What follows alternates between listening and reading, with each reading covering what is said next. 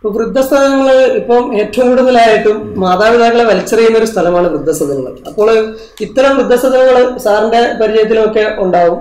അപ്പോൾ ഇങ്ങനെ പല നമ്മളും കാണുന്നുണ്ട്, കേരളത്തിലടക്കം പല സംസ്ഥാനങ്ങളിൽ ഇന്ന് ഏറ്റവും കൂണ് പോലെ മുളച്ച് പൊന്തുന്നു എന്ന് പറയുന്ന രീതിയിലേക്കാണ് വൃദ്ധസദനങ്ങൾ വളർച്ച പ്രാപിച്ചുകൊണ്ടിരിക്കുന്നത്. അപ്പോൾ ഇതിന്റെയൊക്കെ ഒരു അടിസ്ഥാനം അത് സ്ഥാപിക്കുവാൻ വേണ്ടിയിട്ട് ഈ നിയമത്തിൽ എന്തെങ്കിലും പ്രത്യേകമായ വശങ്ങളുണ്ടോ? അതായത് മക്കൾ നോക്കുന്നില്ല, കിടപ്പാടമില്ല എന്നൊരവസ്ഥയിൽ വൃദ്ധസദനത്തിൽ ചില മക്കൾ മാതാപിതാക്കളെ വൃദ്ധസദനത്തിലാക്കുന്നുണ്ട് എന്ന് പറഞ്ഞു കഴിഞ്ഞാൽ അത് സ്വകാര്യ മേഖലയിലുള്ള വൃദ്ധസദനം വളരെ ഉയർന്ന നിലവാരവും ഫീസും ഒക്കെയുള്ള തരത്തിലായിരുന്നു.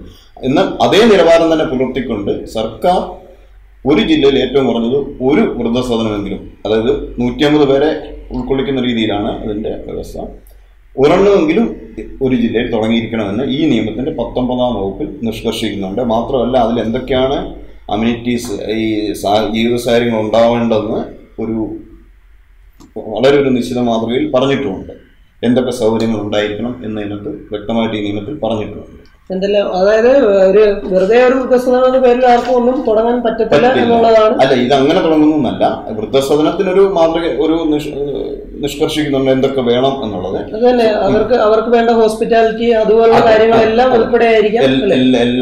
എല്ലാ സംവിധാനങ്ങളും ഉണ്ടാവണം എന്നാണ് പറയുന്നത്. അതായത് നടക്കാനും ഒക്കെയുള്ള സംവിധാനം, പാർക്ക് പോലുള്ള ഇത്, പ്രായമാകുന്നതും ചെറുപ്പമാകുന്നതും, അതെ അതെ, ഈ TV അങ്ങനെയൊക്കെയുള്ള എല്ലാ അത്യാവശ്യമുള്ള ബാത്റൂം, ശുചിത്വം, ഭക്ഷണകാര്യങ്ങളിലുള്ള ഇത് നിഷ്കർഷണം, ഇതെല്ലാം വേണമെന്ന് ആവശ്യത്തിനുള്ള പരിചാരകർ വേണം, എല്ലാം എന്നാണ്. ഇതൊക്കെ ഒരു സ്വകാര്യ വ്യക്തിക്ക് ഒരുപാട് ഫീസ് വാങ്ങിച്ചിട്ട്, വ്യക്തിയല്ലെങ്കിൽ ഒരു സംഘടനയ്ക്ക് ഒരുപാട് പൈസ വാങ്ങിച്ചിട്ട് പ്രൊവൈഡ് ചെയ്യാൻ പറ്റും. പണമുള്ള മക്കൾ ഒരുപക്ഷെ അങ്ങനെ തങ്ങളുടെ മാതാപിതാക്കളെ കൊണ്ട് ആക്കുന്നുണ്ടല്ലോ. അതേ നിലവാരം പുലർത്തി തന്നെ വേണം സർക്കാർ സ്ഥാപിക്കുന്ന വൃദ്ധസദനങ്ങളും സ്ഥാപിക്കാനും അത് പിന്നീട് മുന്നോട്ട് നടത്തിക്കൊണ്ടു പോകാനും എന്ന് ഈ നിയമത്തിൽ 19ാം വകുപ്പിൽ നിഷ്കർഷിക്കുന്നു. സർക്കാരിൻ്റെ ചെലവിൽ വൃദ്ധസദനങ്ങൾ 150 പേരിൽ ഉൾക്കൊള്ളിക്കാവുന്ന തരത്തിലുള്ള വൃദ്ധസദനങ്ങൾ എല്ലാ ജില്ലകളിലും ഒരു ജില്ലയിൽ ഏറ്റവും കുറഞ്ഞ ഒരെണ്ണം വെച്ചുണ്ടാവണമെന്നാണ് നിയമത്തിൽ പറയുന്നത്. ഇപ്പം മാതാപിതാക്കളെ ഇതുപോലെ അല്ലെങ്കിൽ പ്രായമായ പൗരന്മാര്, അവരുടെ മക്കള്, ചെറുമക്കള്, അതുപോലെ മരുമക്കളെയും ഈ നിയമത്തിന്റെ ഇതിലേക്ക് കൊണ്ടുവരാൻ വേണ്ടി ഒരു അപേക്ഷ കിടക്കുന്നു എന്ന് പറഞ്ഞു. അപ്പോൾ ആ ഒരു രീതിയിൽ നോക്കുമ്പോൾ ശരിക്കും പറയാൻ മക്കളും മരുമക്കളും ചെറുമക്കളും അല്ലെങ്കിൽ പ്രായമായ ആളുകളുടെ ഈ സ്വത്തുകളും വകകളും ഒക്കെ കൈവശം വെച്ച് അനുഭവിക്കുകയും അവരെ തെരുവിലേക്ക് ഇറക്കി വിടുകയൊക്കെ ചെയ്യുന്ന ആളുകൾ നമുക്ക് ഉണ്ടല്ലോ, പുറത്ത് ഇപ്പോഴും നമുക്ക് കാണാൻ പറ്റും. അപ്പൊ അങ്ങനെ ചെയ്തു കഴിഞ്ഞാൽ അല്ലെങ്കിൽ ഇതുപോലെ ഒരു വ്യവസ്ഥയൊക്കെ വെച്ചതിന് ശേഷം വീണ്ടും ഇതേപോലെ പെരുമാറിയാൽ, ഈ വ്യവസ്ഥകൾ ലംഘിക്കപ്പെട്ടാൽ അതിൻ്റെ അകത്ത് എന്ത് നടപടിയാണ് സ്വീകരിക്കുന്നത്? ഈ നിയമത്തിന്റെ 23ാമത്തെ വകുപ്പിൽ വളരെ വ്യക്തമായിട്ട് തന്നെ പ്രതിപാദിക്കുന്നുണ്ട്.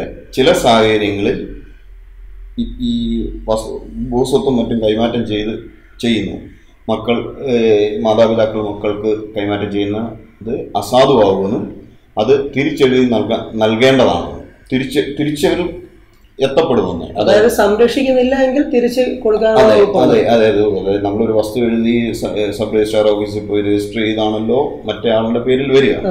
ആ രജിസ്ട്രേഷൻ അസാധുവാകും. അങ്ങനെ തന്നെയാണ് ഒറ്റ വാക്കി പറഞ്ഞാൽ ആ രജിസ്ട്രേഷൻ തന്നെ സാധുവല്ലാതാകും എന്ന് ഈ നിയമത്തിന്റെ 23ാമത്തെ വകുപ്പ് പറഞ്ഞിട്ടുണ്ട്. ഈ മക്കള് സംരക്ഷിക്കുന്നില്ല എങ്കിൽ അപ്പോ പ്രിയപ്പെട്ട കൂട്ടുകാര്, നിങ്ങളുടെ മാതാപിതാക്കള് ഒക്കെ നിങ്ങൾക്ക് വല്ല അവരുടേതായ സ്വത്തുകളും വകകളും ഒക്കെ എഴുതി തന്നിട്ട് നിങ്ങൾ അവരെ തെരുവിലേക്ക് വലിച്ചെറിയാം എന്നുള്ളൊരു പ്ലാൻ ഉണ്ടെങ്കിൽ തീർച്ചയായും ഈ നിയമം അവർക്കൊരു സപ്പോർട്ടാണ്. മറ്റൊന്നുമല്ല, നിങ്ങൾക്ക് അവർ എഴുതുന്ന എന്തും അതിന്റെ രജിസ്ട്രേഷൻ ഉൾപ്പെടെ ക്യാൻസൽ ചെയ്തുകൊണ്ട് അവർക്ക് തിരിച്ചു പിടിക്കാനും ഈ ഒരു നിയമത്തിലൂടെ സാധിക്കുമെന്ന് എൻ്റെ എല്ലാ കൂട്ടുകാരും മനസ്സിലാക്കുക. ഒപ്പം തന്നെ മാതാപിതാക്കളെ സംരക്ഷിക്കുന്നതിൽ നിങ്ങൾ വീഴ്ച വരുത്താതിരിക്കുക.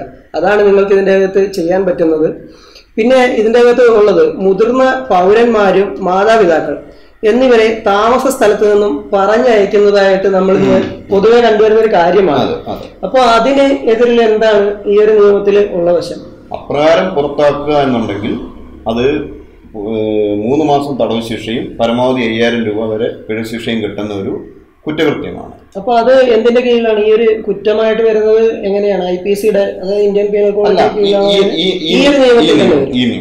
ഈ നിയമപ്രകാരം തന്നെ വരുന്നതാണ്.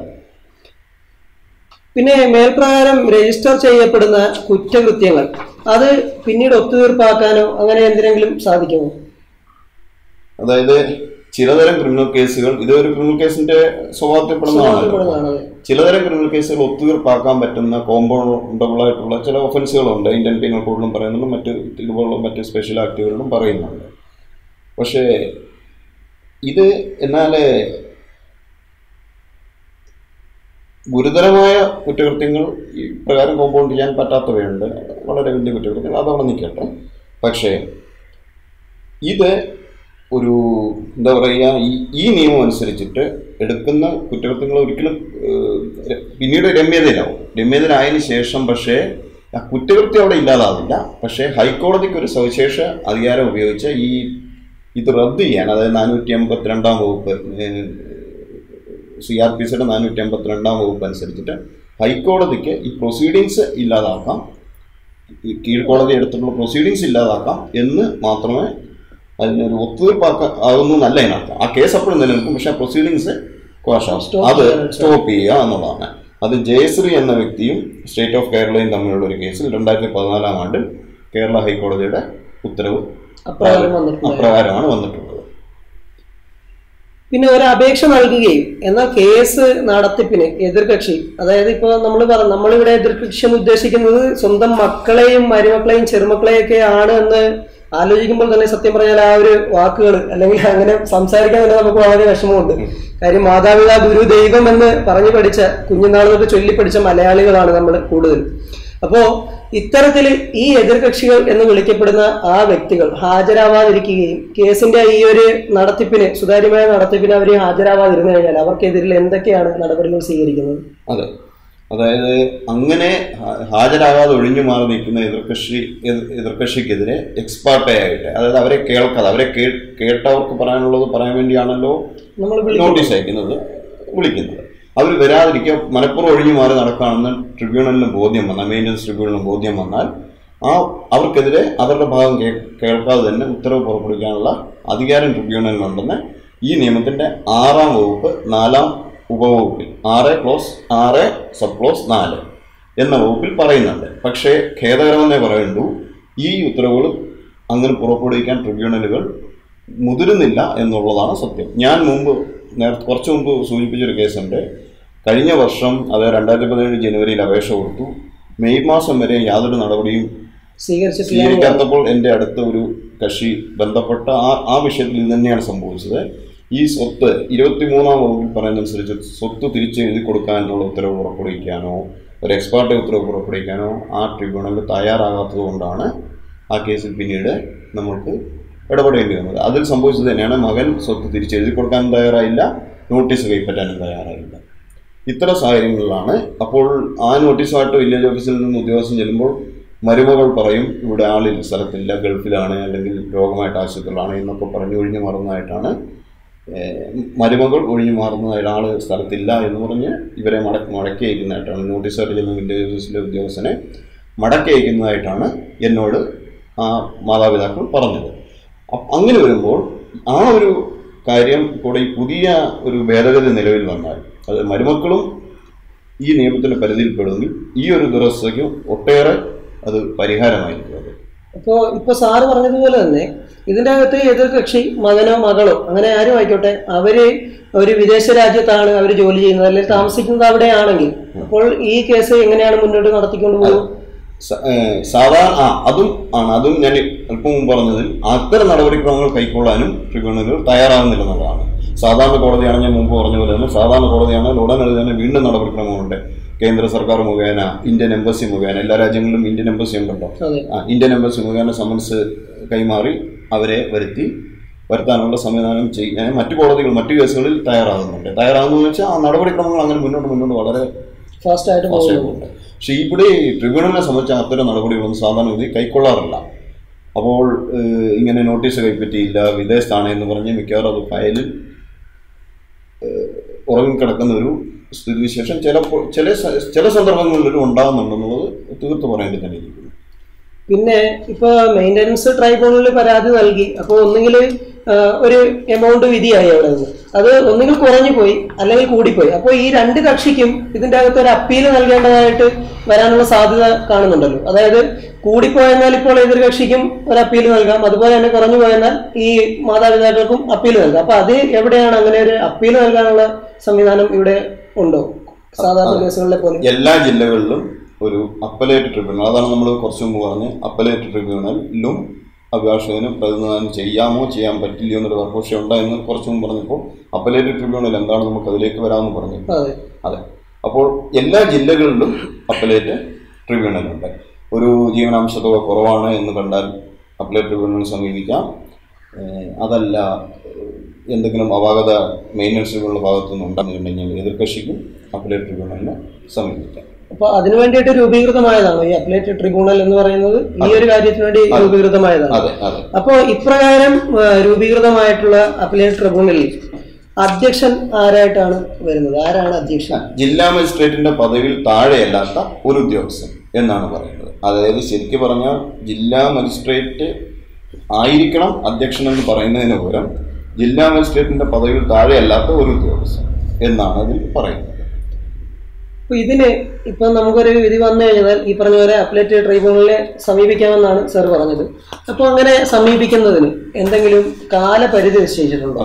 ഉത്തരവിന്റെ തീയതി മുതൽ പരമാവധി 60 ദിവസം വരെയാണ് ട്രിബ്യൂണലിനെ സമീപിക്കാൻ.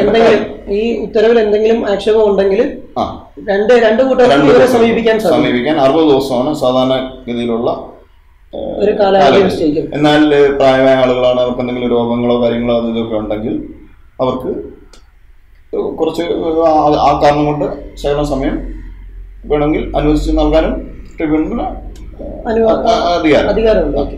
അപ്പോ ഈ ഒരു 60 ദിവസത്തിനുള്ളിലാണ് സമർപ്പിക്കേണ്ടത്. ഇങ്ങനെ ഈ 60 ദിവസത്തിനുള്ളിൽ സമർപ്പിക്കുന്ന അപ്പലേറ്റ് അതോറിറ്റിയിലേക്ക് നമ്മൾ സമർപ്പിക്കുന്ന പരാതി അവര് എത്ര ദിവസത്തിനുള്ളിൽ തീർപ്പാക്കണമെന്ന് അങ്ങനെ എന്തെങ്കിലും സമയപരിധി അവർക്കുണ്ടോ? ഉണ്ട്. ഒരു മാസത്തിനുള്ളിൽ, പരമാവധി ഒരു മാസത്തിനുള്ളിലാണ് അപ്പീൽ തീർക്കാനുള്ള കാലപരിധി നിശ്ചയിച്ചിട്ടുണ്ട്. ഒരു മാസം 30 ദിവസമാണ് അപ്പൊ മാക്സിമം ടൈം അവർക്ക് കൊടുത്തിട്ടുള്ളത്. അവര് അത്രയും സമയത്തിനുള്ളിൽ ഇതിന്റെ അകത്തുള്ള ആക്ഷേപം എന്താണെന്ന് വെച്ച് കഴിഞ്ഞാൽ രണ്ടു കൂട്ടരെയും വിളിച്ച് ചർച്ച ചെയ്തോ എങ്ങനെയാണ് അത് തീർപ്പാക്കുന്നത്? ഈ ഒരു രീതിയിലാണ് ചർച്ച ചെയ്തിട്ട് തന്നെയാണ് ഒരു ചർച്ചയുടെ രൂപത്തിൽ തന്നെയാണ്. അതായത് അവിടെയും ഇങ്ങനെയൊക്കെ തന്നെയാണ്. ഒരു കക്ഷിയാണല്ലോ അപ്പീൽ കൊടുക്കുക, മറ്റേ കക്ഷിക്ക് നോട്ടീസ് പോകണം, മറ്റേ കക്ഷി ഹാജരാകണം. അതുകൊണ്ട് തന്നെ അതും പ്രായോഗികമായിട്ട് ഒരു മാസം കൊണ്ട് തീരുമോ എന്നുള്ളത് സംശയകരമാണ്. അപ്പൊ ഇതൊരു കേന്ദ്ര നിയമമാണെന്നാണല്ലോ ഇപ്പം സാറ് പറഞ്ഞിരിക്കുന്ന മുഴുവൻ ഇതൊരു കേന്ദ്ര നിയമമാണെന്നാണ്. അപ്പൊ എന്നാൽ ഈ നിയമം ഫലപ്രദമായി നടപ്പിലാക്കുന്നതിന് ഉപോത്ബലമായി നമ്മുടെ ഈ സംസ്ഥാന സർക്കാരിന് എന്തൊക്കെ മാർഗനിർദ്ദേശങ്ങളാണ്, അല്ലെങ്കിൽ എന്തൊക്കെയാണ് ഇതിൻ്റെ അകത്ത് സ്വീകരിക്കാൻ കഴിഞ്ഞിട്ടുള്ള മാർഗങ്ങൾ? അതായത് സംസ്ഥാന സർക്കാർ ഈ നിയമം പ്രായോഗികമായി നടപ്പിലാക്കുന്നതിന് വേണ്ടി ഒരു ചട്ടങ്ങൾ രൂപീകരിച്ചിട്ടുണ്ട്. 2009 ആണ്ടിലാണ് ചട്ടം രൂപീകരിച്ചത്. അത് കേരള മാതാപിതാക്കളുടെയും മുതിർന്ന പൗരന്മാരുടെയും സംരക്ഷണവും ക്ഷേമവും ചട്ടങ്ങൾ 2009 എന്ന പേരിലാണ് ആ ചട്ടങ്ങളുള്ളത്. അത് അന്ന് പുറപ്പെടുവിച്ചിട്ടുണ്ട്. അതിപ്പോൾ പ്രാബല്യത്തിലുണ്ട്.